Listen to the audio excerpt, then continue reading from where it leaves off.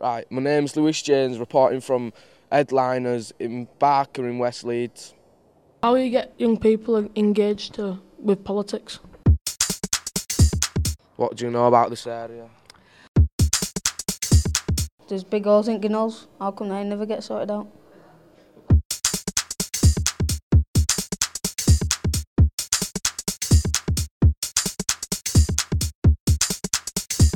Why do you want to be an MP?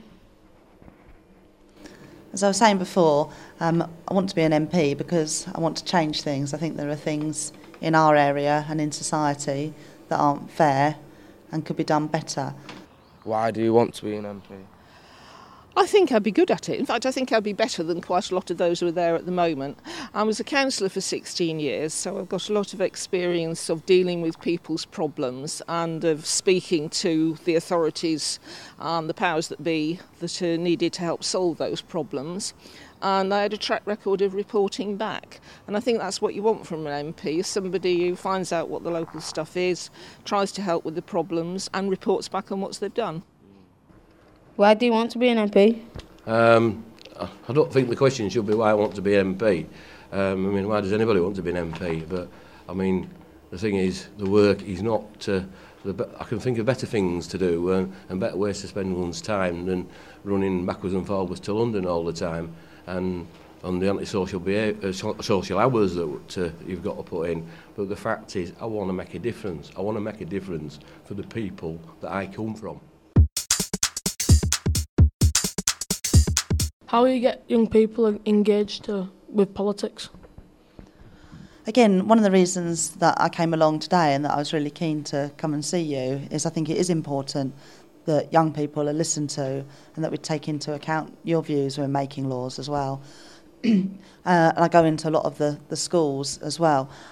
I think sometimes it's about language and whether young people are turned off by politics. I can see you're nodding. Sometimes I think young people, and a lot of people, but particularly young people, feel that politics isn't about them, that it's far removed from them, and that politicians sort of talk a different language. How will you engage young people with politics?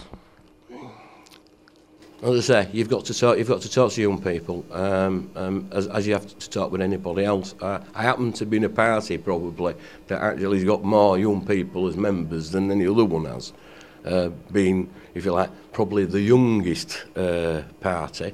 And part of what we stand for is about thinking about the future. It's thinking about when you've grown up what life's going to be like and making sure it's livable. Why can't young people vote? Well, you can vote at younger ages than you once could. When I was a teenager, you couldn't vote till you were 21, and you couldnn't be a councillor or an MP till you were 21. Now it's been brought down to 18. The Liberal Democrats want it to be brought down to 16 because they think if you're old enough to work at 16, you should be old enough to vote. You can go in the army at 16. Well, if you can be killed for your country, you should at least be able to vote for the government that sends you there. Yeah.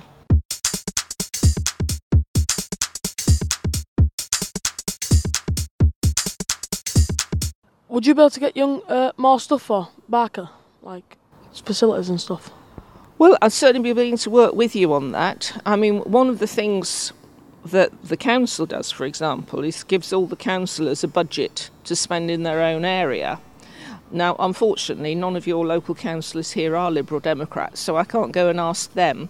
But you could approach the councillors you've got and ask if they'd be willing to spend some of their money. It's called MICE money. I don't know what the MICE stands for, but it's called MICE money, which is to spend in their own area. The other thing, of course, is fundraising. If you had an event here and you thought I could be helpful with you raising money, I'd be very happy to come. How can we get better things for BARCA? Computer refurbishments, would you help us? I'd do what I could, yeah. Again, as I said, that's partially council things, but certainly on my own ward, that's what I've tried to do, is to get facilities and get equipment for my constituents of your age group.